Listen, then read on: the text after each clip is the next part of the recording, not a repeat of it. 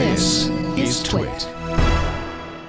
Apple came out with its iPhone 5C, and it looks like the C has ended up not being cheap or China. The 5C will sell for 4,488 yuan in China, which is about equivalent to $730 US. That's much pricier than the unlocked $549 price in the US.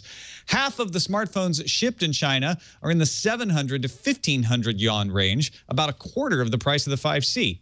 The iPhone also did not launch on China Mobile, China's premier carrier, though iPhone models were approved for China Mobile's TD-LTE bands August 30th. TD-LTE is expected to launch in China in November, so iPhone could still come to China Mobile then. Yesterday's Apple announcement kind of got all the attention, but that didn't stop Motorola from having a little event of its own for its made in the USA smartphone, the Moto X. The Google-owned phone maker opened the doors yesterday to Flextronics, which is a Texas-based company contracted to manufacture the Moto X. If you want a better look, the new factory is actually on Google Maps Street View and lets you get as close as looking over a balcony onto the iPhone assembly below. Moto X assembly, I would imagine. The Ninth Circuit Court of Appeals rejected Google's attempt to overturn a lower court ruling that said Google violated the Wiretap Act. Now, the lawsuit is based on Google collecting data from unsecured Wi-Fi networks while gathering Street View information.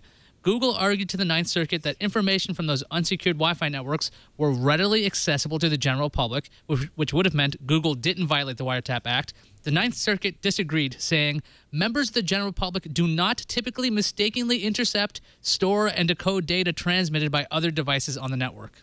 I don't know if that's true. AT&T finalized its purchase of $1.9 billion of spectrum from Verizon in the 700 megahertz band. Why would you care? Well, it's going to save Verizon some money on spectrum. Maybe they'll pass the savings along. But more importantly, it wasn't using that spectrum, and AT&T now will. It'll improve its LTE service in 18 states. This also comes with AT&T announcing it will support interoperability with smaller carriers in the band 12 space, which covers that 700 megahertz and some neighboring spectrum. Intel announced a new range of low-power processors at its Intel Developer Forum event in San Francisco. The Quark system on a chip will be 1/5 the size of Atom processors and use 1/10 the power of Atom. They will be x86 compatible, and initial parts will be built on a 32-nanometer process. But most interestingly, perhaps, is the Quark design is now fully synthesizable with extension points to allow customers for the first time to integrate their own functional blocks onto Quark system on a chip.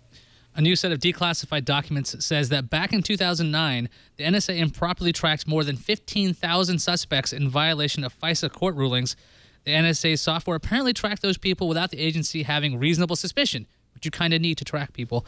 In March 2009, the FISA court actually revoked the NSA's authority to perform bulk queries until the U.S. government was able to restore the court's confidence. However, the ability to conduct bulk queries was reinstated in September of 2009. Lenovo announced more Haswell laptops in conjunction with the Intel Developers Forum. Yes, Lenovo announced 5 new laptops at IFA last week, but now there's some more business laptops. The T, the WL, and the E series laptops all get some Haswell versions for the Intel Developer Forum set. Laptops also feature improved graphics, LTE connectivity in some cases, and more security options. These models will come out in October and November. Apple never mentioned the Apple TV at the big iPhone event yesterday, but All Things D reports that on September 18th, which is the day Apple plans to release iOS 7, the company will also announce an updated Apple TV. It's said to have an internal overhaul, which includes enhancements to the AirPlay wireless streaming technology that would allow users who've already purchased a program or a movie or other video content from their own accounts to stream that content to another person's Apple TV using iCloud. Kids love tablets, and Toys R Us loves kids. Parents, money. But they don't even want a lot of it. The Tabio E2 is the company's new tablet with an 8-inch multi-touch display, 1 gigabyte of RAM, 8 gigabytes of storage with an SD card slot to boot, and all of the parental controls and child-friendly apps of previous Tabios. The new model launches in October for $150.